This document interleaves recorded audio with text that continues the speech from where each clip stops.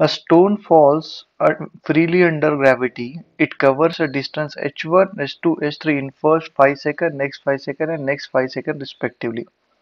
So let's say, consider this scenario. Let's say this is t is equal to 0, this is t is equal to 5 seconds, this is t is equal to next 5 means t is equal to 10, and this is t is equal to 15. In first 5 seconds, distance covered by the stone is equal to h1. Let's say this is h1. In next 5 it is covering a distance which is equal to h2, and in next 5 it is covering a distance which is equal to h3.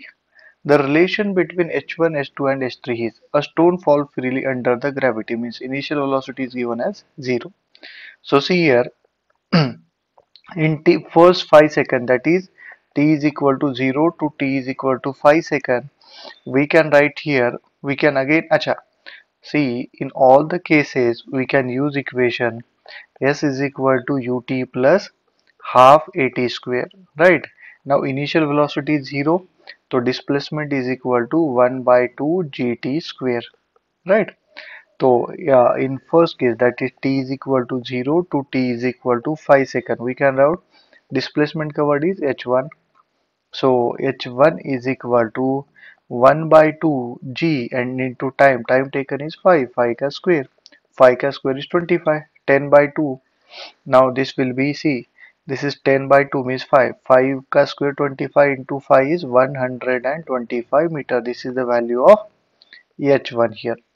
Now from t is equal to 0 to t is equal to 10 second, we can write total distance covered up to 10 second is h1 plus h2. So h1 plus h2 is equal to 1 by 2. Time taken to cover h1 plus h2 is 10. So 10 square. So this will be equal to g by 2 is 5. 100 into 5 is 500 meter. Right. Now from t is equal to 0 to t is equal to 15 second, we can write h1 plus h2 plus h3 is equal to 1 by 2 into g into t. T is a 15. 15 ka square is 225. So 225 into 5. Uh, 225 into 5. How much? That is equal to 1125 meter. Right. So we have three equations here. H1, H1 plus H2 and H1 plus H2 plus H3. If we put this H1 here, then we'll get 125 plus H2 is equal to 500, right? So solving this, we have H2 is equal to 500 minus 125, that is equal to 375 meter. This is the value of H2.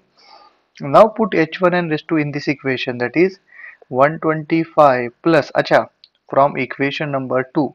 From this equation we have H1 plus H2 is equal to 500. So 500 plus H3 is equal to 1125.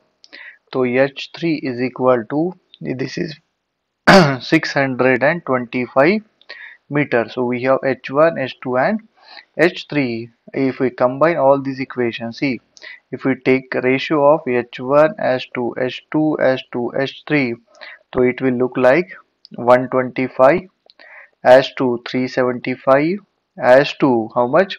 625. So if we divide this by 25, this will be 5, and 375 divided by 25, it will be 15, and 375 divided by 625, 625 divided by 25 will be 25.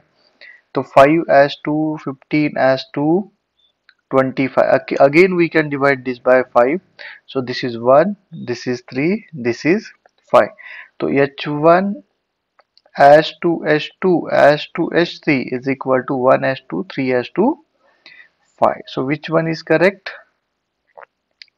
Uh, so see, we can see here this H1 is equal to H2 by 3 and H3 by 5, because the relation between H1 and H2 is H1 and H2 is equal to 1 by 3.